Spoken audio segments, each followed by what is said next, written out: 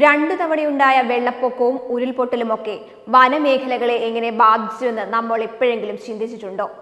എന്നാൽ ഈ ചോദ്യത്തിന് ഉത്തരം കണ്ടെത്താനോ ഇതിനെക്കുറിച്ച് വ്യക്തത വരുത്താനോ ഇതുവരെയും സാധിച്ചിട്ടില്ല. പല പഠനങ്ങളും ഇതിനെക്കുറിച്ച് നടന്നിട്ടുണ്ടെങ്കിലും വനംവകുപ്പ് ഇത്തരമൊരു ഉദ്യമത്തിന് മുതിർന്നിട്ടില്ല.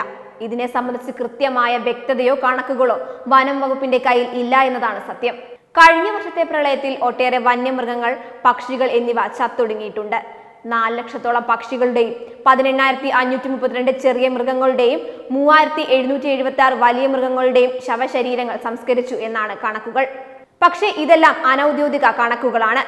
പക്ഷേ കാണാതായ മൃഗങ്ങളുടെയും പക്ഷികളുടെയും ഒക്കെ കണക്കുകൾ കൂടി ഗൗരവത്തോടെ എടുക്കേണ്ടതുണ്ടെന്ന് വിദഗ്ധർ പറയുന്നു. ഇത്തവണയുണ്ടായ പ്രളയത്തിന്റെ കണക്കുകൾ ഇതിന് പുറമെയാണ്. ഉൾവനത്തിൽ പലയിടത്തും മണ്ണിടിഞ്ഞു, ആവാസ വ്യവസ്ഥയിൽ മാറ്റമുണ്ടായി.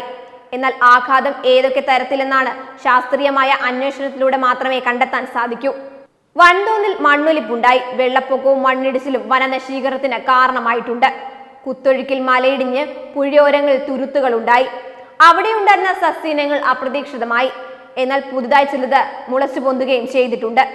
മൊത്തത്തിലാകെ തകിടം മറിഞ്ഞു. അതിരൂക്ഷമായ പ്രളയത്തിൽ പ്രകൃതി നമ്മൾക്ക് ഒരുക്കി വെച്ച എല്ലാ സൗഭാഗ്യങ്ങളും ഇല്ലാതായി. നദീതീരത്ത് പ്രളയജലം ഒഴുകിയ ഭാഗങ്ങളിൽ നിന്നിരുന്ന ചില മരങ്ങളും ചെടികളും പിന്നീട് ഉണങ്ങിയതായി കണ്ടെത്തിയിരുന്നു. ഉൾവനത്തിൽ ഇത്തരത്തിൽ സംഭവിച്ചിട്ടുണ്ടോ എന്നത് വ്യക്തമല്ല. എന്നാൽ സമാന രീതിയിൽ സംഭവിച്ചിട്ടുണ്ടാകാം എന്നാണ് വിലയിരുത്തൽ. രണ്ടാമതുണ്ടായ പ്രളയത്തിൽ മൃഗങ്ങൾക്കും പക്ഷികൾക്കും ഉണ്ടായ നാശനഷ്ടത്തിനെ കുറിച്ച് വ്യക്തമായ കണക്കുകളില്ല. പലയിടങ്ങളിൽ ഇപ്പോഴും സ്ഥിതിഗതികൾ വഷളാണ്. വെള്ളപ്പാച്ചിലിൽ പലതരം മാലിന്യങ്ങളും കാട്ടിൽ അടിഞ്ഞുകൂടിയിട്ടുണ്ട്.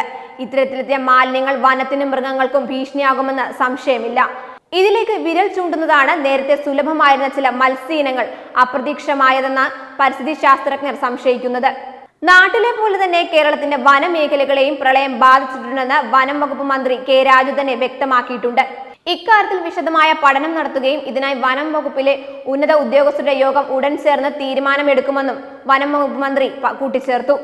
കേരളത്തിൽ കഴിഞ്ഞ വർഷമുണ്ടായ പ്രളയത്തിന്റെ കാരണങ്ങളെക്കുറിച്ച് നടന്ന വിദഗ്ധ പഠനത്തിൽ വ്യത്യസ്ത നിഗമനങ്ങളാണ് ചൂണ്ടിക്കാട്ടിയിരുന്നത്. അപ്രതീക്ഷിതമായി പെയ്ത മഴ പ്രളയത്തിന്റെ പ്രധാന കാരണമായി ഏതാണ്ട് എല്ലാ പഠനങ്ങളും ഉയർത്തിക്കാണിക്കുമ്പോൾ ചില പഠനങ്ങൾ ഡാം മാനേജ്മെന്റിലെ വീഴ്ചകൾ ഊന്നി പറയുന്നു. ഡാമുകളുടെ പ്രവർത്തനത്തിലും ഏകോപനത്തിലും വരുത്തേണ്ട മാറ്റങ്ങൾ മിക്കവാറും എല്ലാ പഠനങ്ങളും നിർദ്ദേശിക്കുന്നുണ്ട്. എന്തായാലും അടിക്കടി ഉണ്ടാകുന്ന പ്രളയം വനമേഖലകളെ കാര്യമായി തന്നെ ബാധിച്ചിട്ടുണ്ട്. വെബ് ഡെസ്ക് തത്വമൈ ന്യൂസ്.